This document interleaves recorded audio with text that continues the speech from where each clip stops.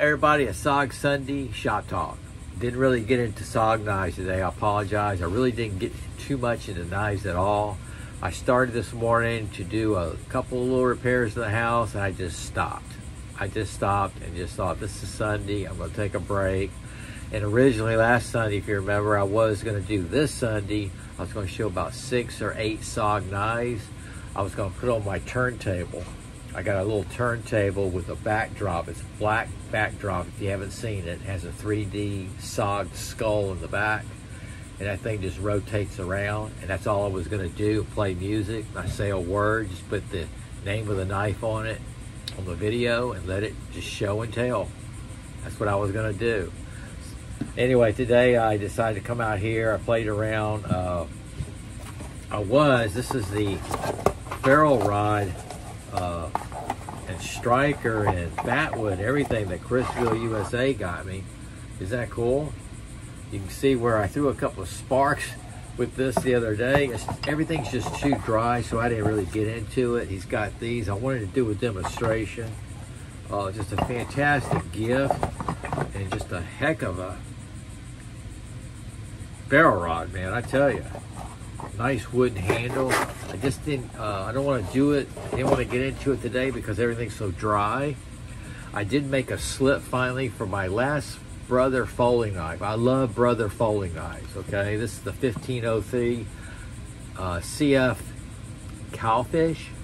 It's a lot back. It's VG10 steel, satin finish, carbon fiber. Isn't it nice? I have quite a few Brother knives, a lot more than I thought I had, and I have several fixed blade knives, and Brother is on top, man. It's fantastic knives. They're razor sharp. It's very classy. I was going to do a black slip on it, and so I did. And then I realized when I made that, that's so close to the big lighter size. But even so, this took me 30 minutes. I got it down to where I can do this. I'm a rookie now. The guys that really are into the leather works, they put some time, and their craftsmanship is incredible. This is just a rookie SOG grunt slip, and it just protects my knives in the drawer, and I enjoy it. I really do. I enjoy it. I can actually sit down and do the stitching. You know what I mean? So I got into that. Played around with this. Not much. What it was is I washed out the sheath. I'm still getting a little bit of that oil right there. You see it? I washed it out with soap and water. Yes, I did. Check it out. I didn't show that yesterday. It's got a drainage hole. This is the Cold Steel Republic, made in USA. Linen micarta. Isn't that cool? Just a fantastic knife. Made in USA. Beautiful sheath. I had a lot of oil in it yesterday, and it was driving me nuts because I like that really dry look micarta. And you see right there where it got dark, it has that finish. I'm not really into the finished micarta. Some people put a finishing on it, makes it smooth. I like the raw. But I did make the sheath, it actually comes out easier. This morning I was having trouble pulling that out. The last time that happened to me pulling a knife out was about 2 years ago. I forgot, I won't name the brand. I remember the brand now, but I'm not gonna name it.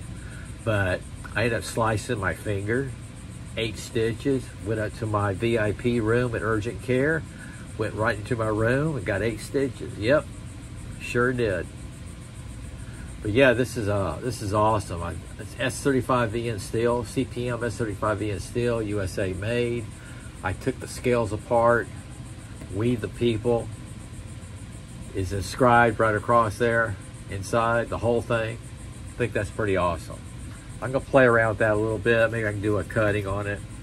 But then I went into my drawer and I wanted to pick out 2 of my favorite, my favorite folding SOG knife, my favorite fixed blade knife. Now, my all-time favorite, I can't explain this. The Vision XR limited series number 333 is special to my heart. It's irreplaceable. It's off on its own. And same with the SOG Forge, that Sanmai Seki Japan that's in my little display box. That's off on its own. Those are, I won't even rate those. Those are untouchable. Those are like by themselves. But just going right now to my knife chest, I picked out my favorite fixed blade knife. And actually, when I Googled to get some more information on it, I have too many videos on this. It's like an overkill. And I'll show you that in a second. But I'm going to show you the folding knife first. This is the tooth lock. Nice snappy action. Partial serrated. This is VG10 Sanmai. Okay, Seki Japan. Check out the scales, deep pocket carry, serrations, satin finish, just beautiful. This you can still find at one time, and I still might, I'm not sure, but at one time I was going to get a second one to actually carry, but I didn't, and so this one is in my collection drawer. That's the SOG tooth lock, and you can find these at a reasonable price.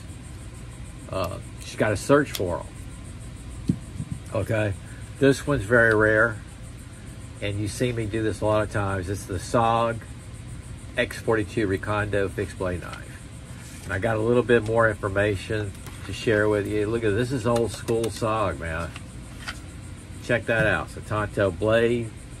They use the BG-42 steel on it as a satin finish. Partial serrated Zytel handle with a pattern for grip. This is a wicked blade, folks. This is my all-time favorite.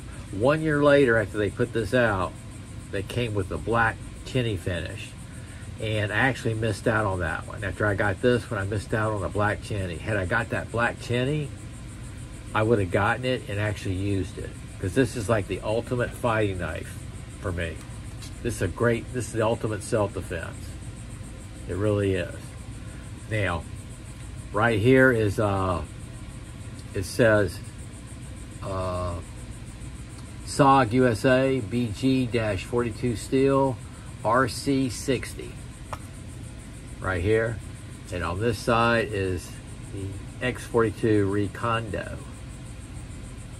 All right, absolutely beautiful knife. And then I forgot about telling this one time, in the year 2000, so this was put out here, it only had a run for like a year or two maybe. I think 2 years, because the second year they came out with the black tinny. But in 2000, they switched from the BG-42 steel. Okay, they switched it to the S30V steel because of cost and the hardness. So I didn't know that. So in 2000, this changed to S30V steel. That's why this is a rare one I'm holding in my hand. Even the S30V, this knife, the X42 Recondo, is a rare piece. Okay, and like I said, this is the BG-42 steel one. And then in 2004, they discontinued it altogether. So this is hard to come by. I've got it. It stays in my collection drawer. I say this is old school because this was actually designed for the Recondo graduates, for the Recon Special Operations. Yep. So that's pretty awesome. It's 3 o'clock. Those are my SOG knives for SOG Sunday. I apologize, I'm not throwing. It's way too hot. But thanks for letting me share, and I'll get back into it because I'm going back to the 8 to 12 work hours. I'm not going to push myself anymore. That was fun. I was doing 8 to 12, my job, and then piddle. Yep. Okay, y'all take care. I hope you had a great weekend. Those who are heading back home or where you might be going, stay safe. And I hope everybody has a good week. Okay, y'all take care and SOG out. And no, I don't know where my remote is. SOG out.